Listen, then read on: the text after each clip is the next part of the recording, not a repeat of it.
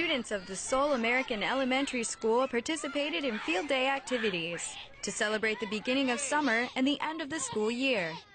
PE teacher Amy Driscoll explains. This is our field day. We typically at the end of a school year at the elementary school we do a field day for the students. Today is grades 3 through 5 and it's an all-day field day. Physical activity in children is always important, but this field day was a bit more than that.